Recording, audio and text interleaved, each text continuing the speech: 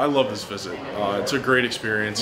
It's one afternoon that we get to take off and come down here, and it really ties into the Thon experience we get back at school. So I think coming here is awesome. The kids here are fighting real battles. You know, we may have a hard workout, or we worked out this morning and it was tough, but that's nothing compared to the real battles that these kids are fighting. And to be able to take the time out of our day and drive down here and make their day a little bit brighter, make their battle today a little bit easier, it means the world. Just the reactions when you walk into to a kid's room and they're a huge Penn State football fan, and their eyes light up, and you sit there and talk to them for like 3 minutes, but you know it made their day, and they had such a positive experience out of it. That's what really makes it. You know, you can say, yeah, I'm having a bad day, and then you come here and you're like, wow, I got it easy.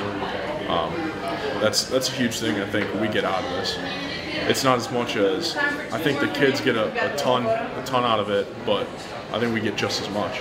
Being able to come here and from all the backgrounds that we come from, being able to come here and see all the kids and what they come from too, it really inspires us to work harder too.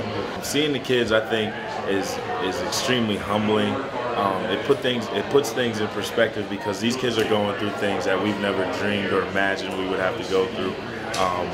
So we just have a lot of respect for them and them fighting and things like that. And anytime we can come to an event like this and put smiles on kids' faces, it's phenomenal. Yeah, their smiles, they're very uplifting. Like I said, just the things that they fight through on a day-to-day basis, and they're still able to smile and make us feel welcome and everything like that. It's just motivating, and it just brings joy to all of our hearts, because they do go through a lot. So yeah, we just have the utmost respect and love for these kids.